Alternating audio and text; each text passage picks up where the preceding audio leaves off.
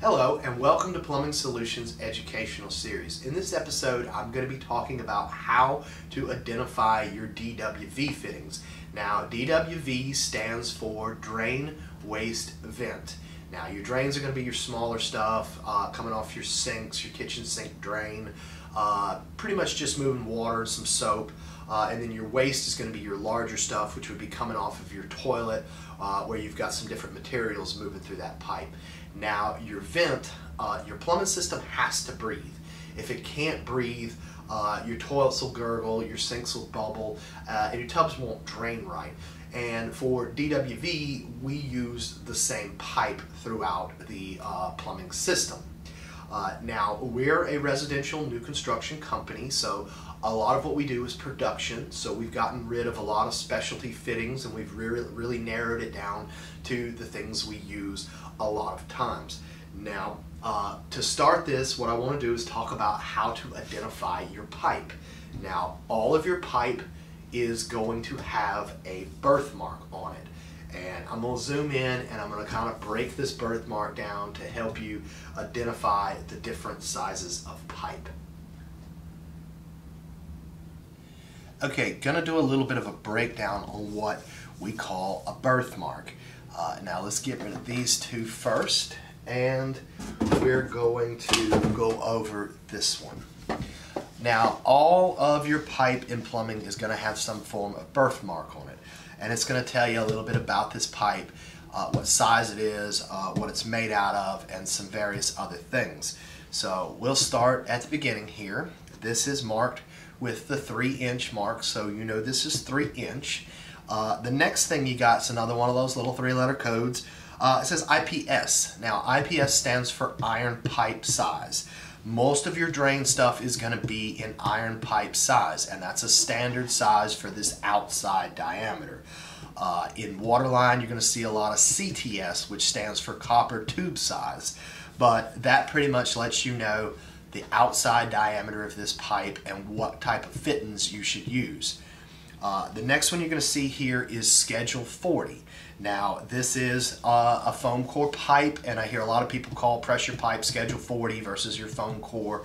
But what Schedule 40 means is it's the size here. It's the thickness of this pipe from the outside diameter to the inside diameter. That's what makes it Schedule 40.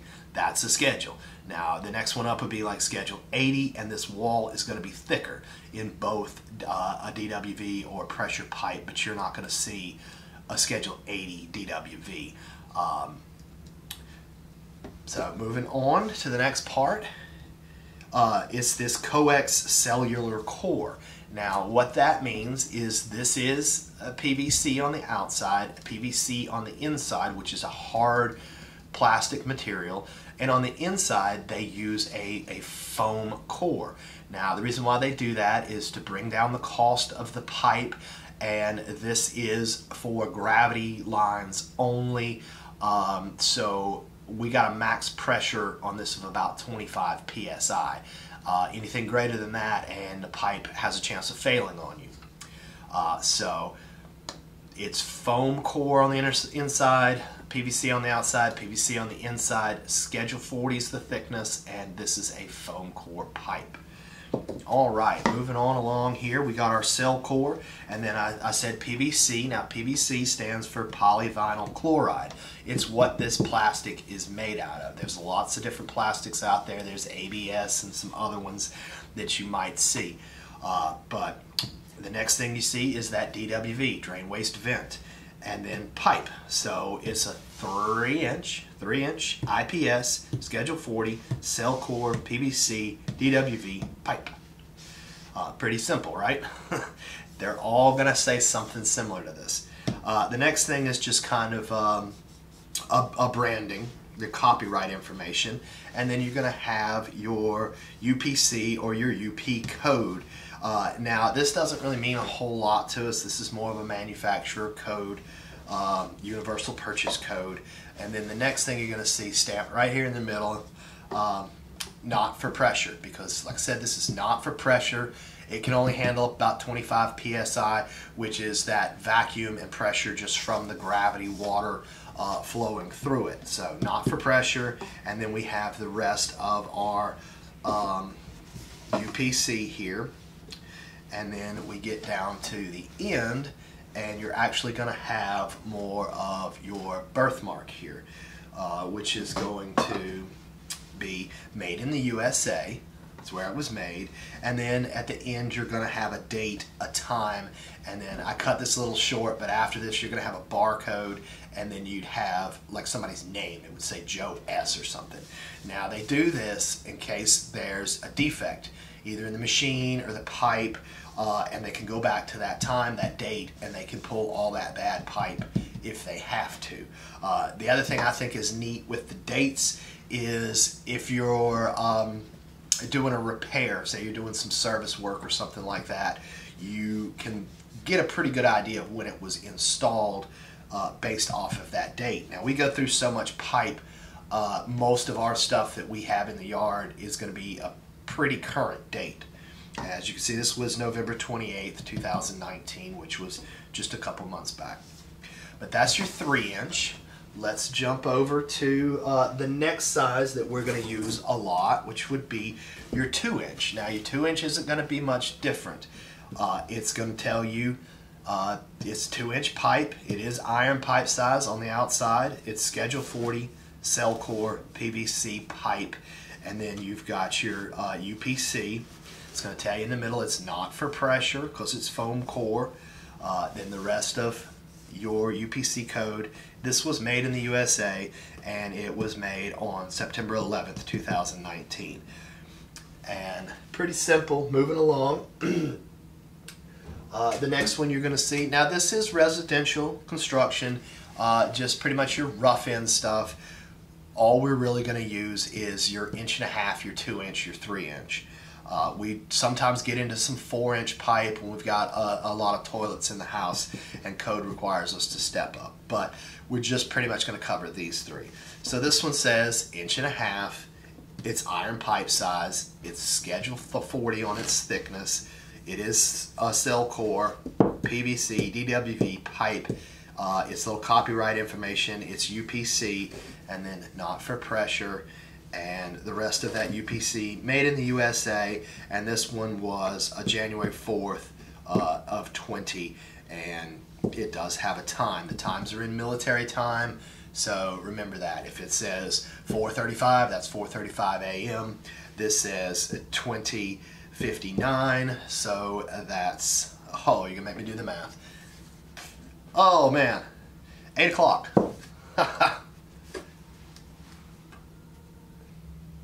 Alright, let's talk about our fittings now and how to name a fitting and give you a couple examples. Now I can't go over everything because we'd be here for like 4 hours, so just going to give you the basics on it. The first thing you're going to run across, and I think is one of the most used fittings or one of the most popular fittings, that's going to be your 90s. And 90s come in all different sizes. This is just your standard, I believe they call this a close sweep 90.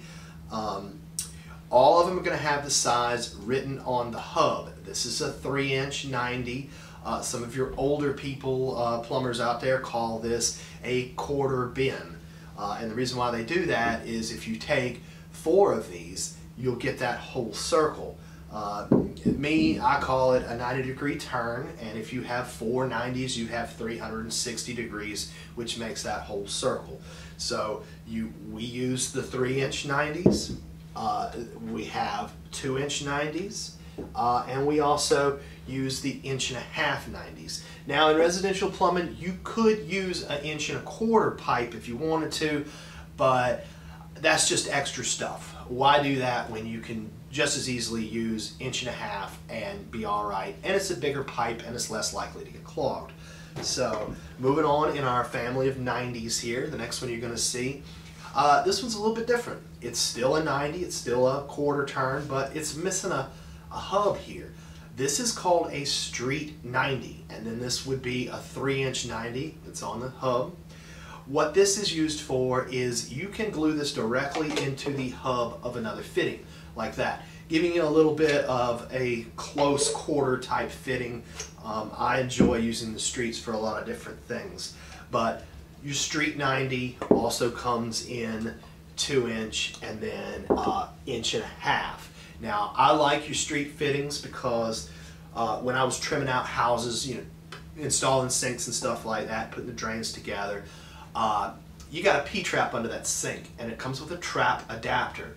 And if you have to move your stub out over, say it's over here and the sink's over there and you need to arm a pipe over, you can glue this P-trap adapter right onto a street fitting, and you don't have to carry a little length of pipe with you, because if you didn't have a street fitting, you'd have to cut a little section of pipe to make these two fit together. So I loved the street fittings, used a lot of them. The next thing you're going to have in our family of 90s, or quarter turns over here, quarter bends, is a long sweep 90. Now your long sweeps look very, very similar to your standard 90s, but they are a little bit longer and a little bit taller. The radius is different on this. It's taking a lot longer to travel that sweep. Some codes require us to use a long sweep 90 because it's more of a gentle turn. We're moving waste material through it. This is less likely to get clogged than your regular 90. We use these on our drops a lot of times. They come in 3-inch, they come in 2-inch, they do come in 1.5 inches, but we don't really run drops out of 1.5 inches, so pretty much we're going to stock the 3-inch, the 2-inch. You may see a 4-inch out there, but here again, it is a little bit bigger than your standard 90-degree fitting because it's making a longer turn, and it's labeled on the hub. All right, moving right on along. That's pretty much covers your 90s. The next one you're going to run into is your 45-degree angle one. Now 45 is half of a 90. You can put two of these together to make a 90-degree turn if you want to. And we use these in 3-inch. We have them in your 2-inch and your 1.5 inches. Here's my 2-inch, 1.5 inches. Here again, they are labeled on that hub, but you're just going to kind of have to look at that turn. That's a 45-degree angle turn. That's a 3-inch 45. Now your 45s also come in the street. Now this has a lot of different applications you can do with a 45 in the street fitting. But here again, your street fitting fits inside the hub of another fitting. Now, if you're on a job and you know code is telling you you need a long sweep 90, the long sweep 90, and you don't have one, but you've got a street 45 and a regular 45, you can put those two together and make a long sweep 90. And it's actually on a longer radius than your long sweep. It's more gentle because it's a longer curve. But yes, in a pinch, this counts as a long sweep 90, and you can do it in 3-inch. You can also do it in the 2-inch, like so, creating that long sweep 90. Now, after your 45s, they call these an 1/8 of a bend because 8 of these makes the full circle. The next one you're going to run into, and we don't use these a whole lot. These are, your trim guys are going to use these when they're trying to get over to that drain and they just need a little bit of a turn. This is a 22. It's actually a 22.5 degree turn, but we just call them a 22. Old plumbers would call this a 16th bend. 16 of them makes the whole circle. A 22.5 is half of 45. These do come in street. I used to carry a couple of these just in case to do that P-trap adapter. But that's going to be your turns or your bends. Something to show you here. Let's take a smaller one. Your DWV pipe, it's gravity, so it's always going to swoop. Now, every now and again, you're going to run into some pressure stuff. This is a pressure 90. This one is actually 1.25 inches. We don't use these a whole lot in the bigger sizes. We would use them in 3/4 or 1 inch for water lines and things like that. But it's a sharper turn. It uses less material, but it's rated for pressure because you're not relying on gravity to take you around that corner. Pressure's going to blow you around there. And we do have, this is a 2-inch pressure 45. And then of course your DWV 45, which has to sweep because of gravity. This is pressure, clean water moving through these guys. All right, I got a special 90 here.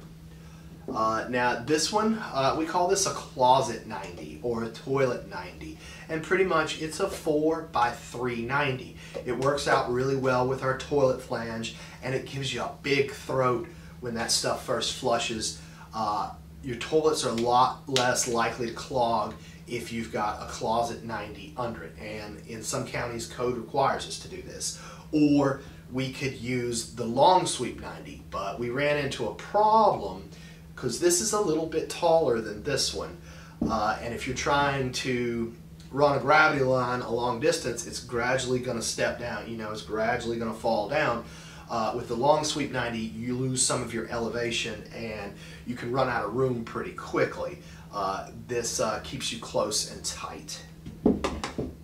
All right, the next thing, every now and again, you're going to have to put 2 sticks of pipe together. Our pipe comes in 20-foot lengths and 10-foot lengths, so every now and again you're just going to have to put 2 straight together, and the way to do that is with a coupling. Couplings are just a straight piece like this with a little rib in here. Now this rib is here so your pipes meet up equally and it's not pushed off to one side or to the other side. That way it ensures you get a good glue joint.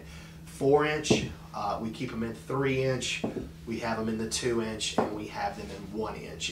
It just kind of looks like a little cut piece of pipe, but you will have to put some pipe together. Every now and again you're dealing with solid joists. With a solid joist and you've got your holes cut, it's kind of hard to get a solid piece of pipe up there and push it through. You're going to have to cut it in little sections and glue little pieces and sections together, and that's where your couplings come in. All right, some little specialty fittings here, I call them. This is called a bushing, and bushings are pretty much a 3x2, and then this is a 2x1.5 inches. What this does is it gives you the ability to change a fitting to something different that you might want. You can take your 3x2 bushing, take your 3-inch fitting, and put that in there, and now you have a 3x2 90, and so on. You could put another bushing in here, making this a 3x1.5 inches 90. And you can use these bushings on any fitting. Any 3-inch fitting, you can put a 3x2 in, and you can change that fitting to what you want. Instead of having a lot of specialty fittings, you can bushing them down. All right, well, that covers us over there. Now we're going to start getting into some of the harder fittings to identify. Because these are going to have multiple hubs, 3 to 4 different hubs. Now, the first one I want to talk about is your sanitary tee. Now, this is used when you're going from a horizontal to a vertical, and you pretty much can't use it anywhere else. But in identifying your fittings, if it's got a sweep in it like this, that's going to be a sanitary tee. You always set your fitting down as the water would flow, and to call this out, you're going to start at the bottom. Now this is 1.5 inches at the bottom.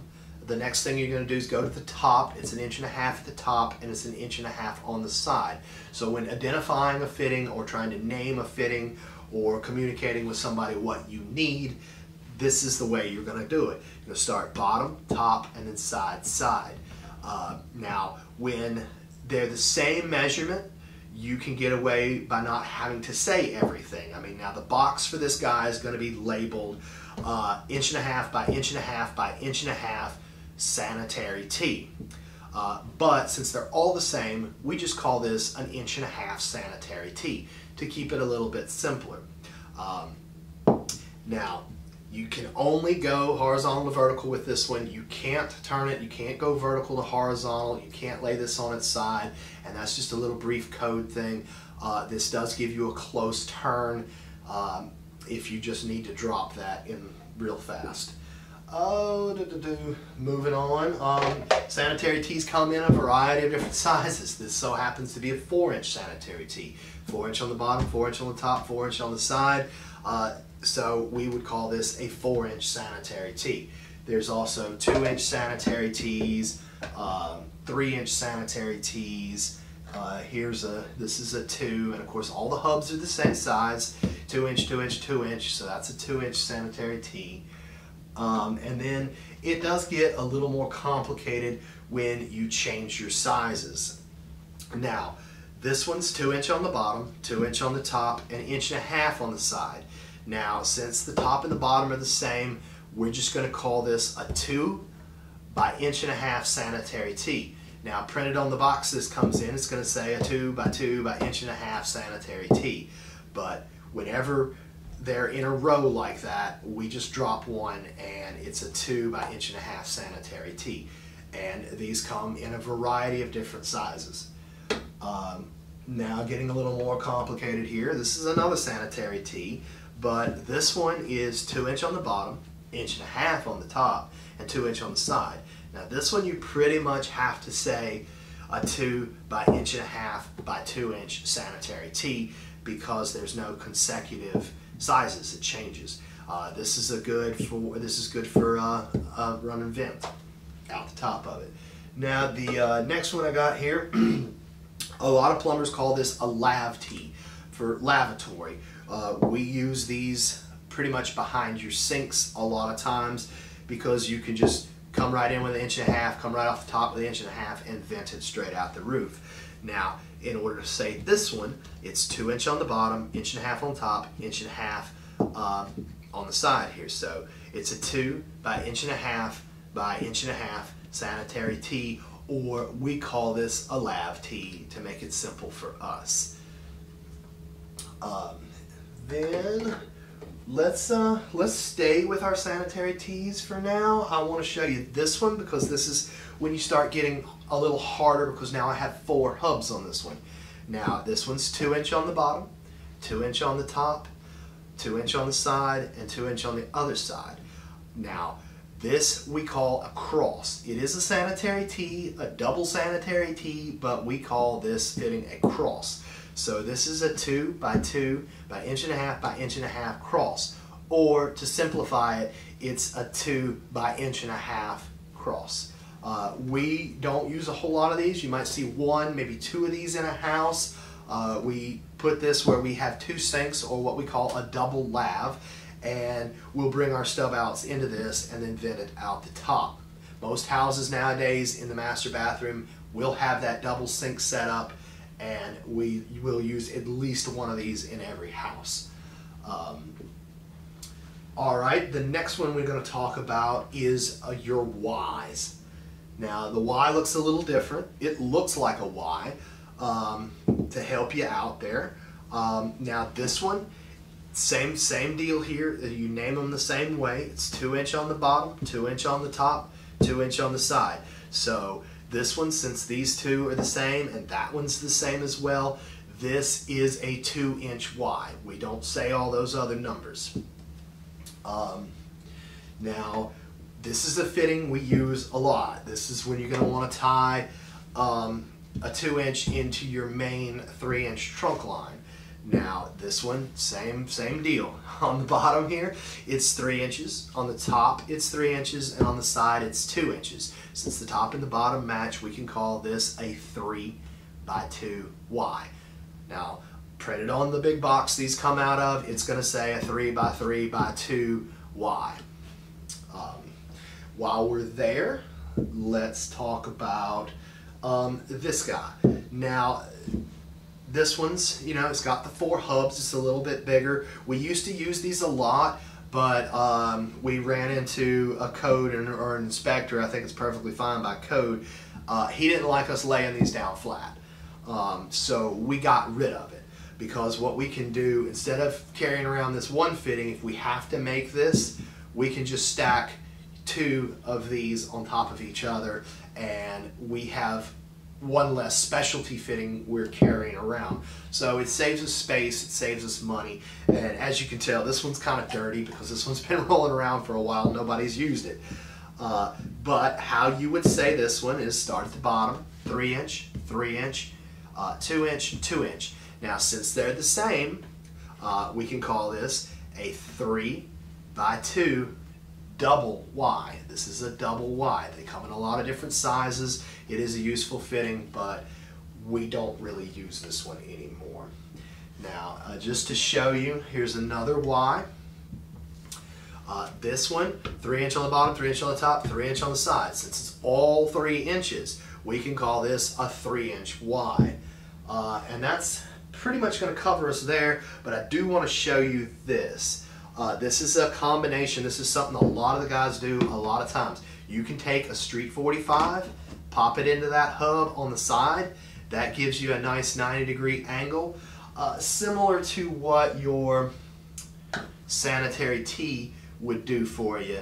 But you see how much more room there is? This is actually making this a long sweep tee by putting that Street 45 in there.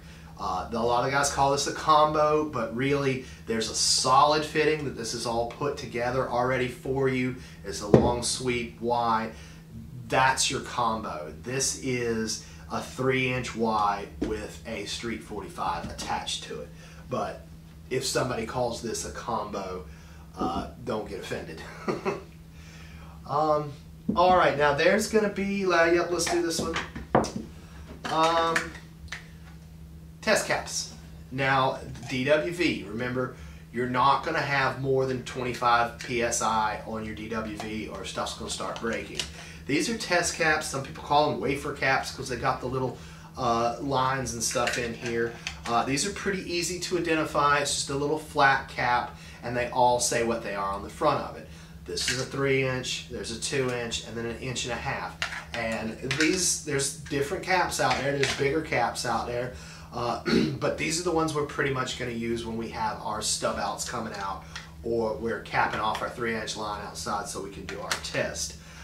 This is not a permanent thing. We're going to cut those off and we're going to throw them away. These are pressure caps. Now, if you've got a drain line that needs a cap put on it and it's going to be a permanent thing, you're going to want to use a pressure cap. Now, if you notice the pressure cap is taller, it's deeper, so you got a better glue joint than you do with these little guys. And it's solid, less likely to crack. These are for pressure. If you're doing some pressure pipe, that's a cap for your pressure. Pretty solid, good glue joint. But yeah, if you were going to cap a pipe off permanently, this is what you're going to use. Don't rely on this to last several years. All right. Another common special fitting you're going to see, you're going to have at least 2 or 3 of these on every house. This is called a P-trap, and it's called that because of the way it's shaped, not because of what's in it. It's a plumbing joke. There's a lot of other traps out there, but codes have pretty much gotten rid of those.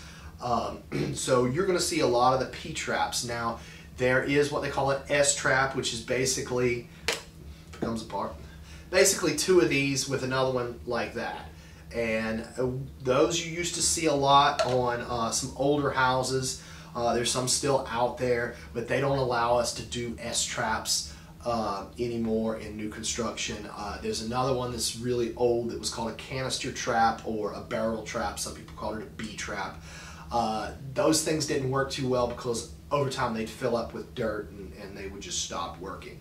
But yeah, if somebody comes and they ask you for a P-trap, it's both pieces. This fitting doesn't really have much of a use anywhere else in the house other than on your P-trap. This is a 2 inch P-trap. This is going to go beneath your showers, your tubs, and like I said, you're going to have 2, 3, or 4 of these in every house depending on how many showers or tubs you have. These do come in a lot of different sizes, but 2 inch is what we use in residential. And then another one you're going to see a good bit of is your toilet flange. This is a knockout toilet flange. It's got this little cap in here so we can do our test. Now this, you're going to drill a hole in the floor, mount it with some screws, and then later on we knock that out, and that's where you hook your toilet. That's your toilet flange. You're going to have one of these for every toilet in the house. Another one I've got here is clean out. A clean out. It's just a cap you can unscrew. If you ever got a clog, you can take this off and relieve the pressure. Most of these are going to be out in the yard. Most of the time this is sewer stuff.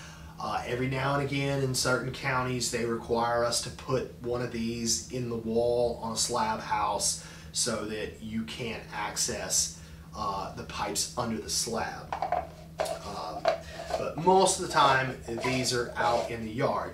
Now if you're on a crawl space, code requires us to put one of these at the bottom of every toilet. So essentially coming off your toilet you would have your 3-inch wide, your 3-inch 45, and your toilet flange would be up here like this, and then you're gonna have a clean out. Now that's only in a crawl space. You're not gonna put that in a ceiling because you're never gonna see that clean out again. This is gonna be down in a crawl space. But that's about it on the fittings. I do want to touch base on your glues. Now, every different type of pipe out there is going to have a different type of glue. There's PVC glue, there's CPVC glue, which is yellow, and then there's some other glues, rain or shine. I don't recommend that. That's more or less for irrigation and pipes you're burying underground. It's a glue that supposedly will dry and work just fine in the rain, but I don't like it. I think it's brittle. I don't use it. But PVC cement, the cans a lot of times are black. This one, it just so happens to be red because it's a medium weld. The other thing you're going to need is some primer. Now, our inspectors require us to prime all of our fittings and our pipe whenever we're making a glue joint. That's to get any kind of contaminants, any kind of grease or oil or anything that would have got on the pipe during shipping. This is to clean it. Now, primer does come in clear, and clear primer is perfectly fine, but your county inspectors are looking for the purple because they can look up, they can see the purple, and they go, oh, it's primed. So you're going to use purple primer, and then you're going to glue it with PVC glue. All right, well, I hope that gets you somewhere when you're trying to figure out what you've got, what you're dealing with, and what you need to ask your warehouse guy or at your supply house. Thanks a lot.